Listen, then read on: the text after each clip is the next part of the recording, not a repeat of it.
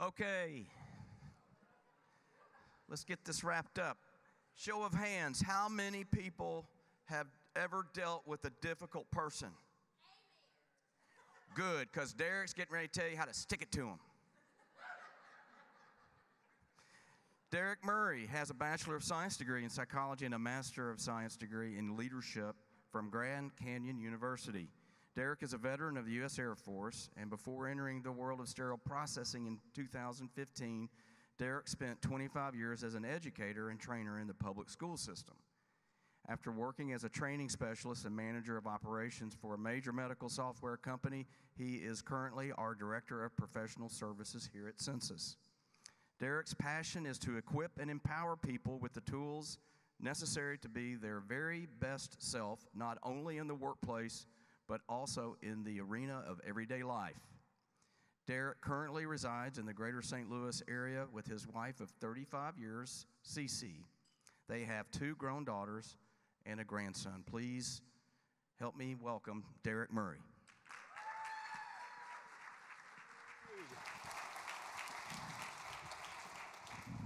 Good afternoon, CtUC.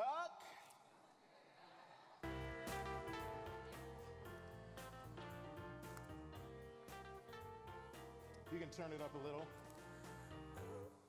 What you want, this is a song of every leader. What you need, you know I got it.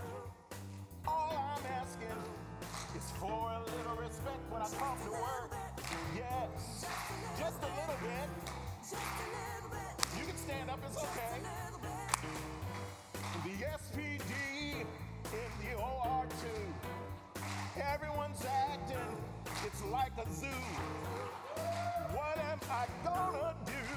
I need a little, just a little respect. Coming to work with an attitude. Can't you be in a better mood? I'm ready to fire you. There's a little bit of conflict there, you think? Just a little bit. Just a little bit. All right. I am so honored to be here with you guys today. We're going to keep it going. I'm just talking in the little interlude there.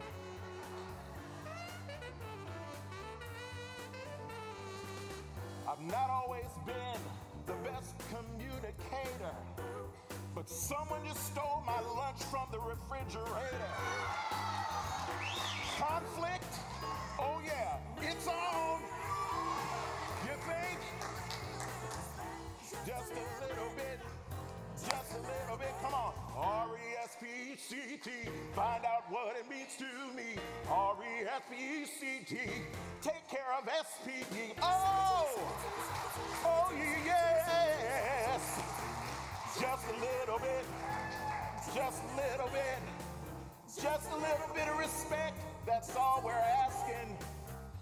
All right, we're good.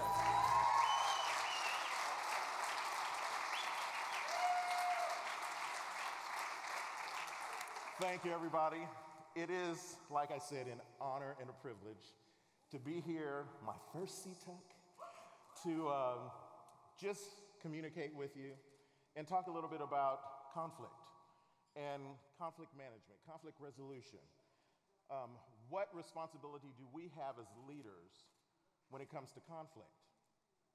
So, first of all, I will tell you a little bit about me. There's a picture of my beautiful family there, my 2 daughters, grandson, me and my wife.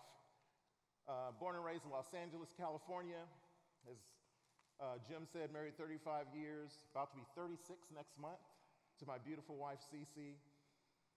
25 years in the education field, a teacher and trainer, so I will refer to that here and then because that's been kind of the crux of my life a little bit.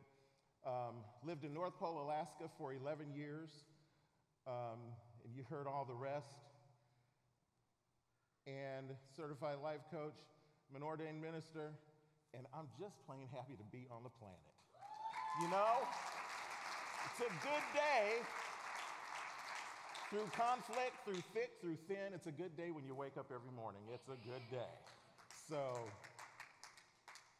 let's get into this a little bit. So what do you think comes to mind? This was originally a breakout session, so I had some interactive things, but you know what? This is the last session. We're in Music City. That's why I said, I got to start off with some music. Hello. So what one word comes to mind when you hear the word conflict? Just shout it out. Anger. Disrespect. Frustration. Jealousy. Confusion. What was? Adversity. Haters. So, are there any similarities or running themes in the words associated with conflict? They're all negative. So, let's look at what conflict is. It's an emotional state, so that lets us know emotions are involved. As leaders, we have to realize that the people that we have the stewardship of leading come to work with emotions. You can't separate it. You can't deny it. They come to work. Unless you want robots, you're going to have emotions. So it's an emotional state between two persons, can be more than two persons, but usually between two, in a relationship. So that's another key word. There is a relationship involved. So where disagreement or misunderstanding about needs, drives, wishes, or demands has occurred. It's an expressed struggle between at least two independent parties who perceive. So there's perceptions, emotions, all of these things that are involved with conflict. They perceive incompatible goals, scarce resources, and interference from others in achieving those goals. So there's a perception that maybe they won't get to the goal that they're trying to get to. But remember, perception. So we have to do perception checking. And then problems occur when the differences between the two or more people necessitate change. So there's emotions, change. All of these things are involved when there's conflict. We all know that change can sometimes be very difficult for some. Some jump right into change, but change can be hard sometimes. So we have to realize that there's a necessity of a change in at least one person in order for the relationship to continue to grow and develop. I want to tell you that in relationships and in conflict, it's really important that we realize that even though there's conflict going on, we want to make sure that we salvage the relationship, because guess what? Tomorrow, I got to face you. The next day, I have to face you again, unless I try to run and hide in my office or whatever. But we have to realize that, yes, we have to face people. I always look at conflict as, first, it begins with me. So what am I doing on a daily basis? I love this statement here. I've come to the frightening conclusion that I am the decisive element in my office, in my workplace, my home, in my classroom It was me that I'm the decisive element in my world. It's my personal approach that creates the climate. It's my daily mood that makes the weather. You're weather creators. Every day you come into the office, people sense what mood you're in. You can walk in, be smiling. Everybody's like, oh, Derek's coming in, he's having a good day. If I'm not smiling, I tell people, better look for a mushroom cloud somewhere in the distance, because I'm usually smiling when I come in. I try to do that. But it is my daily mood that makes the weather. I possess tremendous power to make, now think of that one person right now, don't say it out loud, that one person that maybe gets under your skin more than anybody else. It could be a spouse. It could be a coworker. It could be anybody. But that one person, I have the power to make that person's life miserable or joyous. I can be a tool of torture or an instrument of inspiration. I can humiliate or humor. I can hurt or heal. In all situations, it's not their response, it's my response. that decides whether the crisis will be escalated or de-escalated, a person humanized or dehumanized. So it's important. We want to make sure that we salvage relationships, that we make sure that people feel like they're people. They're people first. They're not workers. They're not folks that work for us or anything. First, they're people. And we have to deal with them on that basis. This statement, believe it or not, is by Dr. Haim Gano. He's a Holocaust survivor. Think about that. His response, even in the place of being totally wronged, he realized his response would make a difference, even to his captors. So relationships and conflict, you can't get away from it. It is inevitable. You will have conflict. It will happen. The goal is to face conflict in a way that's constructive and not destructive. We don't want to tear people down. We want to build them up. We want to maintain their human dignity and respect. We want to build open communication. Communication is usually the key to conflict. You've got sender, you've got receiver, and then in the middle, you got all kinds of interference going on. So it's important that we request sometimes clarification so that we don't end up in a conflict, because people can perceive one thing. We know that by emails. Somebody says something and they put capital letters. What does that mean? They are yelling at me. So we have to request clarification and find out exactly what the person is trying to communicate to the sender, to the receiver, so that then there's no interference and we know exactly what the message is, and then we can lessen any kind of conflict. And then it's really built on proactive versus reactive interactions. We want to be more proactive in our interactions with people, not always reacting, because reacting will get us into a place where we're constantly just on edge. So we want to be more proactive in our communication and in our interactions. And that builds trust and acceptance and respect.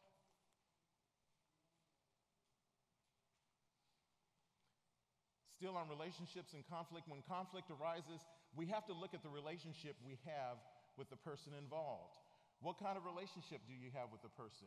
I realized that when I was teaching, if I didn't have a relationship with a student, then I wasn't the one that needed to interact with that person. I would go and find someone that they trusted and then have them do the interaction. So sometimes we don't have good relationships with people, and maybe we need to find out someone that does, so that then they can be like the intermediary that helps us through a conflict. Also, if there is a relationship, is it healthy? We can have unhealthy relationships even in the workplace, of course, everyone knows that. Sometimes we put off dealing with people we have termed difficult due to our own conflict experience. So if your conflict experience has been negative, guess what? Every time you enter into a conflict, to you, it's going to be a whole negative experience. And that brings me to the conflict cycle.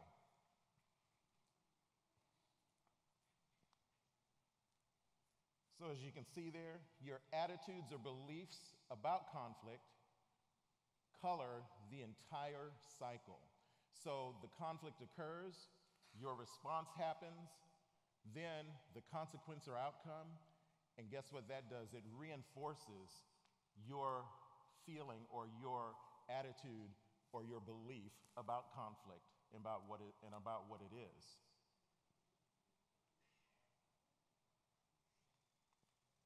Dealing with people we deem as difficult or is actually subjective. It's subjective to our own conflict experience. So I want you to take a moment, turn to the person next to you, and I want you to we're going to take 1 minute, and I want you to discuss a conflict experience. What was the outcome? Did the outcome influence your view of conflict? So do that real quickly. I'll give you a minute. Here we go. Time's up. So it's good to share with other people. Sometimes you can gain some insight from others who have gone through certain conflict. and get some real insight onto how they handled it, how maybe they didn't handle it so good. I've had my share of conflicts of things where I didn't handle it so well. I think conflict happens more with people that we are really close to. It seems like that's more of where conflict really arises, people that we really are close with, maybe in the workplace or even in our families, where we end up in conflict. So like I said before, we want to make sure that we salvage those relationships because we still have to come together, we still have to work together, all of those things. So how do you view conflict? Is conflict something that needs to be avoided? Do you run the other direction when conflict happens? Is it something that needs to be controlled?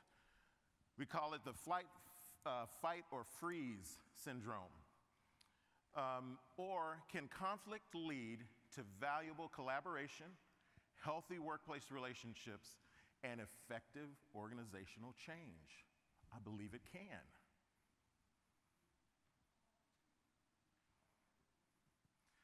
So here we will talk about a little bit about emotions. Like I said, you cannot separate emotions from conflict.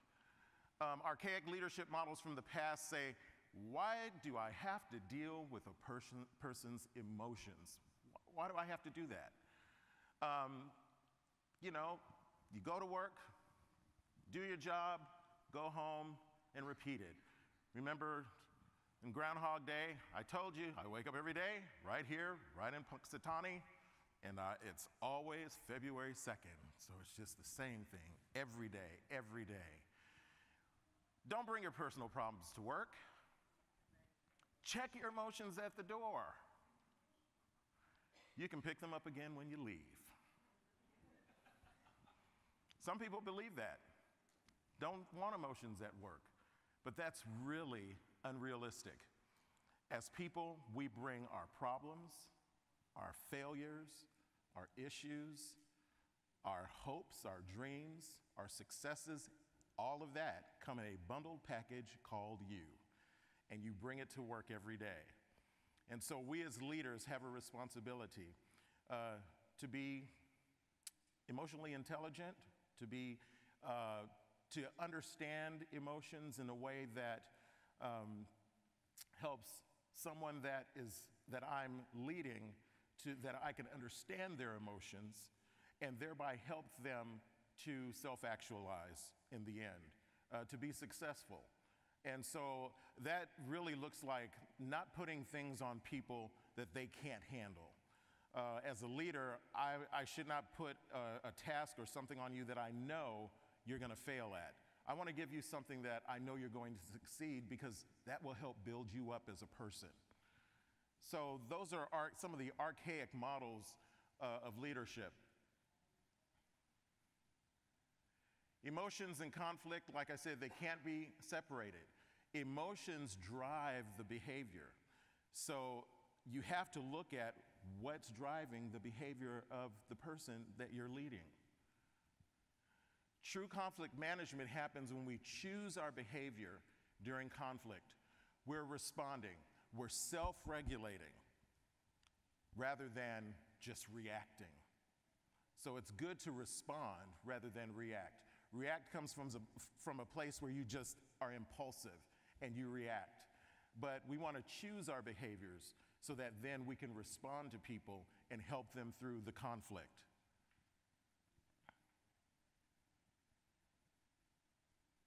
There we go. So emotional intelligence, it's understanding your own emotions to be more empathetic with others, putting yourself in their shoes, understanding what they're going through, not so much that you have to stay there, but just seeing things from their perspective so that you can help them to succeed. It involves managing your own emotions, self-regulation, as I said, and then active listening, discerning the emotions behind the words, and then the choice to look beyond someone's fault and see the real need. That was something that I really had to look at. Working in special education for 25 years it had its hard days. You're dealing with all kinds of kids I dealt with early childhood, kids affected by autism that were just diagnosed, to kids that were up to 21 years old that still needed some help through life to help them to be able to succeed at just having a normal job, getting work done, whatever it was. And so that became very important for me to look beyond what was happening, because when you have words coming at you, you can take offense to that really quickly and really easy. But I learned to look past that and understand there was something really that they're trying to communicate to me. So it was my job as a leader to make sure that I looked past that and saw the real need, the real voice. That's what we're called to do as well. To see and to hear what's really going on with this person. How can I really be effective with them to help them through this certain area that they're in so that they can get unstuck and move forward and be successful.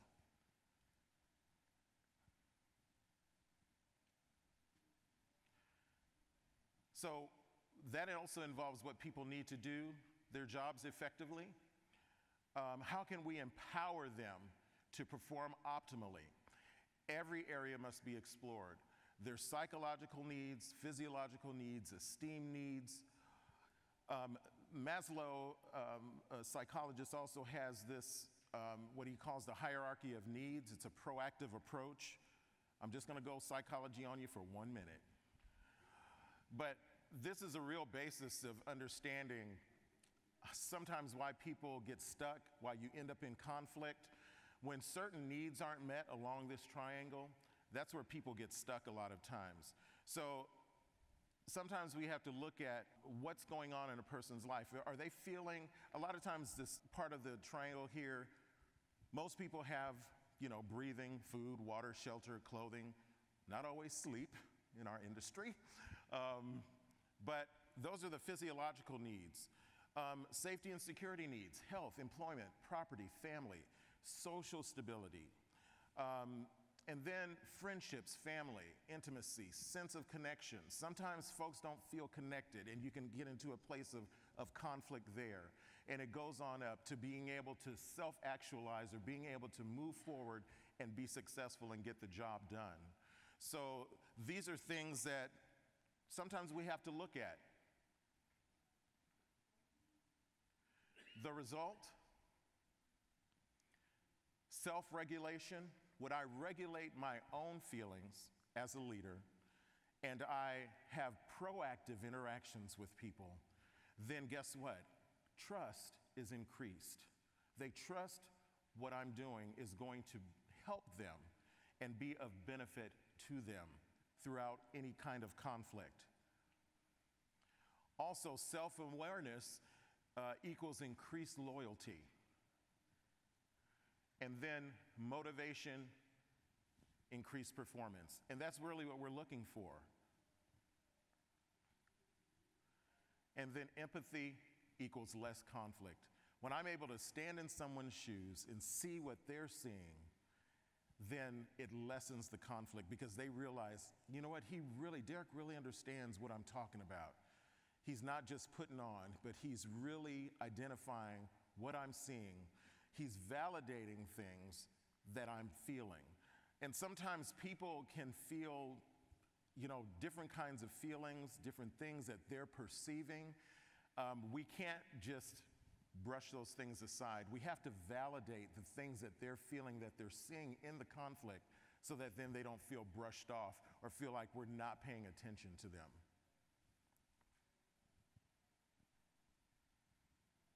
The action equation, do plus know equals feel. The do is what leaders communicate. The know is delivering information in a memorable way, just like I did with a song. Delivered you information there. Feel is the catalyst that motivates people and employees to action.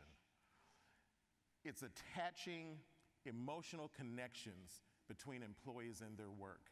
One thing I want to say, I've just been in this industry for 4 years. I celebrated 4 years with Censis here, was formerly Applied Logic. It has been eye-opening for me. Coming out of education, I never even knew that a sterile processing department existed in a hospital. Didn't even know. I've had people in my life, me personally, I've never had to have surgery, but my wife has, my mom, my dad. I went through a whole years with my dad who was battling leukemia, and then in the hospital with him, staying in the hospital with him until he passed away 10 years ago. So I've had intimate, just all kinds of other people in my life that have been touched by this industry. And coming into it, I was just floored. And now I'm like your biggest advocate, man. I'm like, yes, these people that work here in this department are the most important people in this hospital. What you do touches every aspect of the hospital, every single one.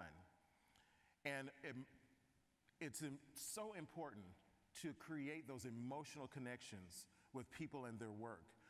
If that means that sometimes you might have to have the OR come down and have their scrum in the SPD, make it happen so that then they can begin to be more empathetic about what your needs are in your department, and vice versa, taking them up to the OR while they're in the middle of a surgery, letting them see what's going on and the work that they've done with patient safety. That is the bottom line. That is something that I'm passionate about now in my job, and realizing that the responsibility that I have to make sure that I lead people and that people feel the importance of what they're doing. That is so important, to make those emotional connections to your work. That creates the passion for this industry. When you create those emotional connections, then the passion is just like you are on fire. And it doesn't matter what job you're doing, you know that you have a connection to that person that's in the OR that is staying alive. That is the main bottom line.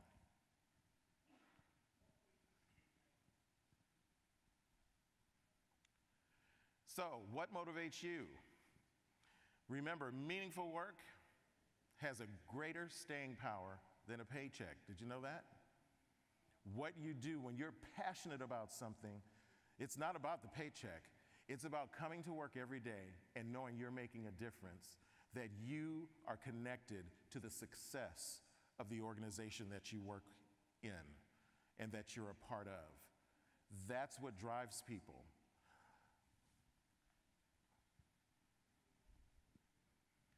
So, when we look at change and conflict, change can be a big source of conflict. In most situations, we cannot control anything that's coming your way. You can't control that. As much as you'd like to, and ward conflict off at the door, you can't. So what we can control is our response to it. How do I need to respond to someone where we're in conflict? So what do you need in order to reduce conflict during a change initiative? You come into factors of resistance to change, where change can be effective and successful at all levels, but it must happen with those who will be most affected by the change. So we see conflict and change a lot because people they feel like change is being done to them instead of through them. So then you get resistance, you get conflict, you get pushback. So it becomes important that we communicate effectively through any kind of change process so that it lessens the conflict.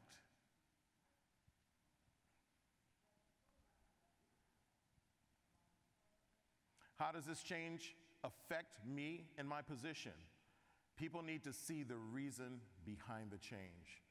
A lot of times we don't communicate that well as leaders, how change is going to affect you and where you are in your certain position. So then you get conflict that arises. So it's important for us to communicate. You know the old thing that says, just do it because I said so. That did not ever work for me when I was teaching. It did not. Students would push back. They would say, no, I need to know why, and then conflict would happen. So I realized, hey, you know what? I need to give a reason behind the request that I'm giving, because that helps give validity, and it's something that they can hold on to and say, okay, this is the reason why we need to do this. So people need a reason. They need to see the reason behind the change and how it's going to affect them, how they can navigate through it, and then we can help them through any kind of change. Also, one of the biggest things is, what do I have to give up? Is there something in this that I am going to have to give up? That's a big one. And sometimes there is. So we have to communicate that to people. Yes, there is something that you'll have to give up. But we can be proactive in that and help them through the change, communicate it to them, and help them through so that it lessens conflict as well. So conflict is usually the result of change. Change is not an event, it's a process. Changing the culture involves changing attitudes and beliefs. And then, in the absence of honest, passionate, and empathetic communication, people will then create their own information about change, and then that's how you get rumors and different things that develop. So remember that. That's an important thing through any change initiative to reduce conflict. You want to go ahead and at least give people something that they can hang on to so that it helps them through the change and it reduces any conflict that might arise. Because then they will make up their own reasons why this is happening. And then you have all kinds of things that you have to play rumor control and all of that with.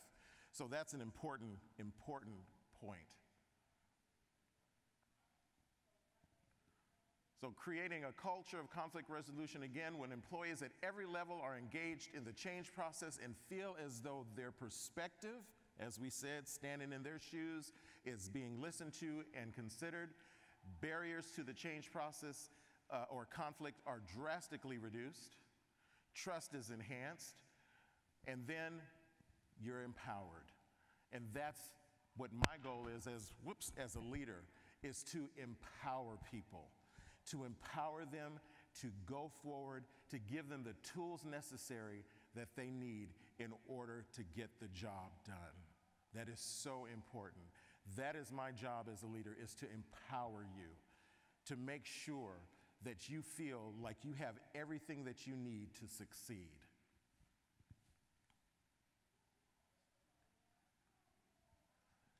So this is something that, confrontation, when we have to confront things in conflict, confrontation is like a four-letter word. People want to run far from confrontation. So there is another way of doing this. Confrontation avoids taking ownership of our own feelings. We don't take ownership at all. We just place blame. It happens when we're mad enough, angry enough, disappointed enough. We take the risk of being rejected or isolated, and we're in essence managing or controlling our fears when we confront. So instead, we use care fronting. We take ownership of our feelings. We treat people with dignity, with respect in a conflict, and the concern for relationships, as I said at the beginning, relationships are so important in conflict. Knowing that you have a relationship with someone and knowing that you're going to have to work with that person again, face that person again. So it's called care fronting. And it's because I care about you and our relationship, and I want to see this relationship continue to grow and develop, I need to talk to you about something. So it takes the edge off of confrontation because it's a caring way of dealing with conflict. There's also a book by a gentleman named David Augsburger called Caring Enough to Confront. So, Now, when we look at this, and we look at relationships and conflict, after we know what conflict really is, now we can look at this maybe a little bit differently. I've come to the conclusion that I'm the decisive element in my workplace. It's my approach that creates the climate. It's my mood that makes the weather. I possess tremendous power to make this person's life miserable or joyous. So hopefully we can then look at this in a different way and say, you know what, it's about me as a leader. It's about my response. Even though sometimes people think that, you know, I have a boss, I have a leader. Everyone in this room leads at one time or another. So you can't shirk your responsibility and say, well, I'm not a leader. At some point or other, you will be a leader, or you are a leader at certain points in your job, certain tasks that you're asked to lead. So we can't run from this. It is my response that decides whether or not a conflict is going to be resolved or else it's just going to perpetuate. So, what kind of weather are you creating? Is it sunshine, blue skies, next to palm trees? Are you creating that kind of oasis for people to come to you and have the feeling that they can trust you and that they know that you have their best interest at heart? Or are you creating that kind of weather? Hopefully it's this one. It does look like Houston. So hopefully it's this one. Every now and then we can create some storms, but hopefully those storms will clear up as we engage people, as we treat them with dignity, with respect, and understand where they're coming from, and understand their perspective on where they are in a conflict.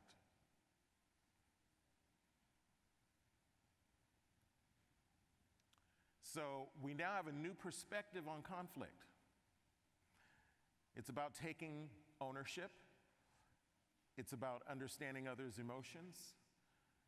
It's about preferring others and understanding what we need to help them succeed. So, conflict is the opportunity to become co-creators of a joint solution. We work together for a win-win. So now, what are some new words that we can use and associate with conflict? Opportunity, resolution, care, relationship building, progression, moving, constantly moving forward. So hopefully you see conflict in a new light, and it sounds like we do. So positive, we heard opportunity, gain, collaboration, working together, growth. Hopefully, not only the person that I'm leading will grow, I need to grow too. It's not just about them, it's about me growing as well. Adversity creates growth. It really does. That's why it's not a good idea a lot of times to run from adversity. It's just like when you're working out and working your muscles. Those muscles, the tears and everything that happen actually produce growth in those muscles. So we want to work them out and keep moving forward and work them so that we can grow and we can gain. So remember, it is our response as leaders that will determine whether a conflict outcome will yield positive or negative results. And my smiley face at the end. So what I want to just end with and say is just thank you. I just consider this an awesome opportunity to stand before you today. And I want you to know that the job that you do, whether you're an SPD, OR, whatever you do, even my fellow Censis family, wherever you are, whatever you're doing, I want you to know that your job, what you do, matters. It is of great importance. And so I encourage you to go for everything that you can. Don't let conflicts or anything like that scare you away or push you away from any goal that you're trying to get towards. Look for those areas in your own life, just as I do on a daily basis, that I can do better. I want to do better. I want to be better. I want to be a better leader.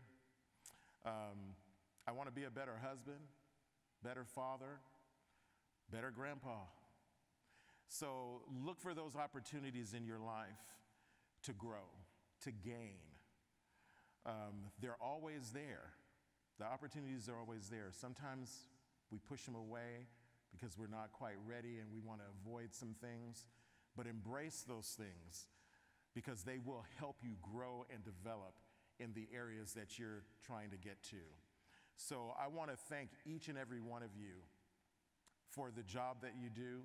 I know it's not easy. You lose sleep, you lose time with your families, different things like that. But know that the job that you're doing is creating a difference in so many lives, so many lives. So thank you, and go forth and get it done.